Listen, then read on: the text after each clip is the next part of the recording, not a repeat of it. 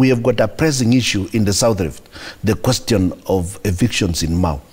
That is a very serious threat. There was actually a tweet to that effect that said, you went there to say the Mau, to talk to Raila, to plead with him that Mau evictions should be stopped. We would like him to understand, and we would like every other Kenyan to understand, that, for example, there is a lot of misinformation about the Mau question. The Mau forest complex has 22 blocks. 21 blocks are national government forest gazetted.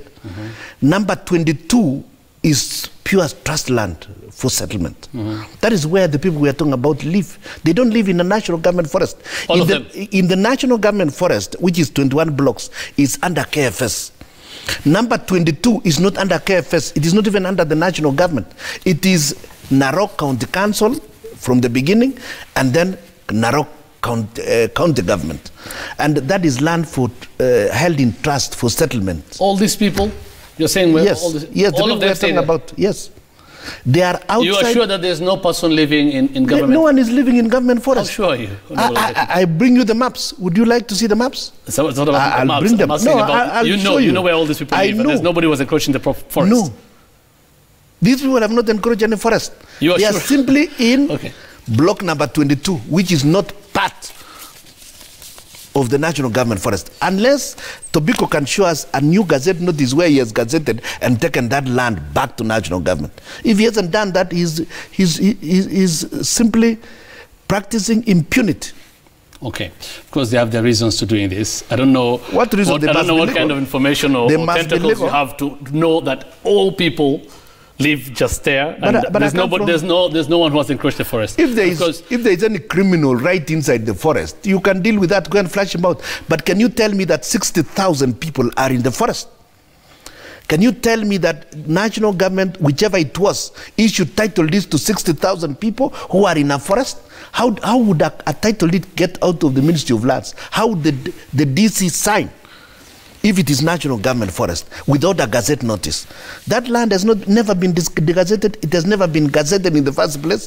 It is simply trust land. It is wooded trust land. All right, we'll see how the government handles this. Of course, you've always been very, very agitated on this issue of Mau forest evictions ever since 2000 and even before 2013. I remember when you actually walked out of the Orange Democratic Movement Party, when Raila Odinga was then Prime Minister, and he was pushing forward with these evictions. Then what did he tell you? Did he tell you? We disagreed. You disagreed. So did you disagree the other time? When? Last week when you met? No, we went to bring these issues to his no. So did he agree? We also took the same information to the chairman of KANU, and we are also going to talk to others in government. What we are simply saying is, let there be a discussion on this issue. Can we understand one another? Where is the problem? And who caused it? I remember. And then the only message we are putting across is, don't continue killing our children. I remember. Don't kill our mothers. That's what we are saying. Don't kill our people. Again, I'll ask you, you can respond with the next question. Yes. What Odinga said, Honorable Odinga, after he told him this. Because I remember at the height of this, I was covering that. I was with you, actually, back then at Kip Kongor. Yeah, I remember you were just a small kid. Yes, you have now grown. I remember covering that story. And I remember the height of it, Honorable Raila Odinga once said that Honorable Isaac Ruto bought massive land from locals and cheated them into buying Mau, and they are suffering because of him. Yes. I remember when you're actually asking, where are they, all these people, how are they living, were they standing? I remember very well. Yes, I live in a very small land. This is the same person you're going now to tell him to plead with, so that this doesn't happen. And he accused you of that. And why not? There are so many things that we keep saying, and the world must go on.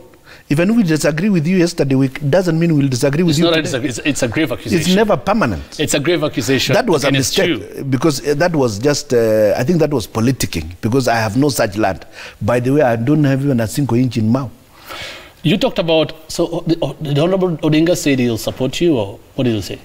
No, we discussed, and that is enough. He said nothing. We discussed. I have not even told you what we also discussed with Gideon Moi. I was coming to that. And we are also going to discuss with others tomorrow. If you met the Prime Minister, or former Prime Minister, about Mau, you met Honorable Gideon Moi about this issue. Yes. Haven't you seen it fit to meet the President or the Deputy about it? We had met the Deputy President sometimes early in the year, myself and some members of Chama Cha Mashinani, and this is one of the issues we discussed at that time. And we still intend to see him in the course of these coming weeks. We also intend to see the president. We intend to see the president, and we also intend to see the other leaders, including we intend to have a talk with the Maasai leaders, because we believe that these matters can be sorted out through discussion, not talking at one another or grandstanding or brewing other issues that could create problems for this country. So we will discuss with all the leaders around. In fact, I remember asking the government when I was Governor Bomet that this matter can be sorted out between the governors of Kericho, Bomet, Nakuru, and Narok, and then Office of the President and the Ministry of Environment. If there is land that was wrongly allocated, which is of environmental concern, we can do the normal thing, compulsory acquisition of that land. But you cannot rubbish the fact that the previous governments actually allocated land to these people. The County Council of Narok allocated land to all these people. This was just simply 5 group ranches. And I want to make a correction there. I saw in, I think, below on your TV that I've said there are 21 blocks. There are 22 blocks. 21 blocks are gazetted government forest. 1 block is not.